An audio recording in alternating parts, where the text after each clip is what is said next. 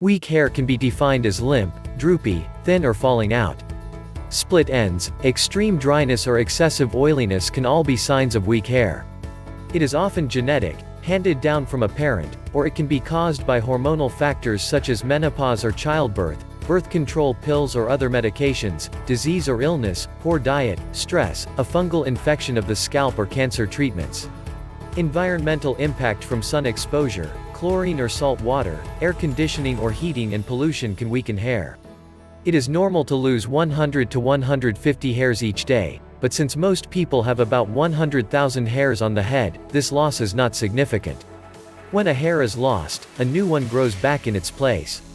This process continues until middle age, when hair regrowth slows down or stops.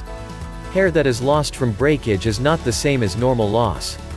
Hair that falls out naturally comes from the scalp, typically with the bulb attached. Breakage from weakness is when the hair breaks off below the scalp. While some breakage is normal, excessive breakage indicates weakened hair. Weak hair often shows itself as split ends, which can travel up the hair shaft and break off. 1. Use the right products to avoid further damage to weak hair. A good stylist can help you detect and diagnose weak hair, and make recommendations on appropriate product usage.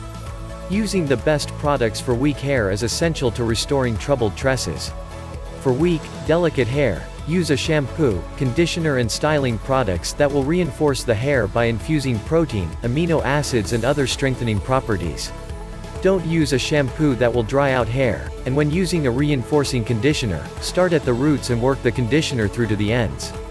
You can enhance conditioning by wrapping a hot towel or shower cap over your head to allow it to penetrate deeply into the hair follicles and shafts.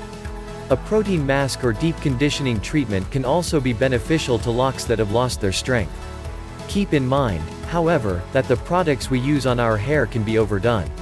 You can have too much of a good thing, and excessive product usage over time causes damaged and weak hair. When hair is already damaged, compensating with more product can weigh it down, making weak hair look dull and rough.